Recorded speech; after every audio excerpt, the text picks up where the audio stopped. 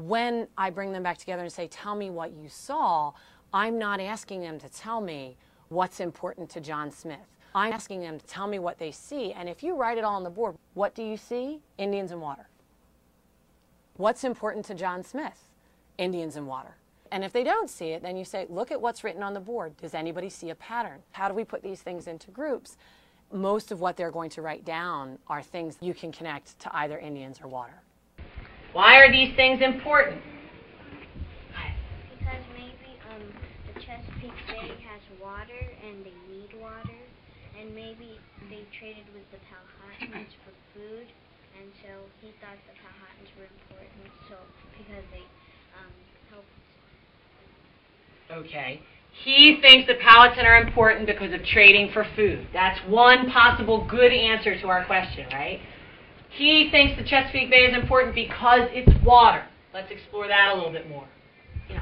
And he also thought it was important because he would probably cross from Jamestown all the way to the Powhatan land so that he could trade with them. Okay, so what does a map usually do for us? I mean, why do we make maps, right? What does a map do, Aminata? It guides us. Guides us. Good word. So, we're talking about trading. We're talking about maps that guide us. Why did he put all those little names on this map? Why did he put all those names on this map? Grace? To tell you where the person is. To tell you where those people are so that you could trade with them, maybe. Would there be another reason why he would want to know where all these people are? Is there any other reason why he wants to know where all these people are? Possible. Zach? So that they could dodge like tribes that are actually kind of bad, and they could go through tribes that will help them. Okay, because he might want to avoid, I like to use the word dodge, he might want to avoid certain tribes that might want to be violent or hurt them.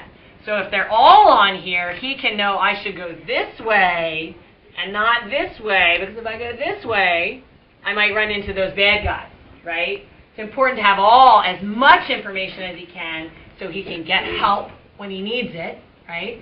And he cannot get hurt, okay? Yeah.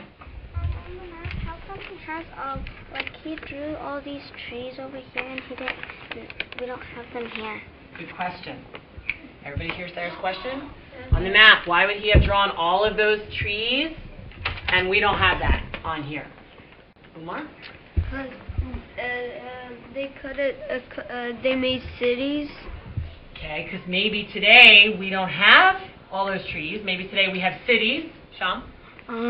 Maybe it was because types of view, like John Smith maybe made a little bit closer so that maybe see the trees or rivers, but on the map that we have today, you see like a very far view where you just see the Virginia, but not trees or perspective.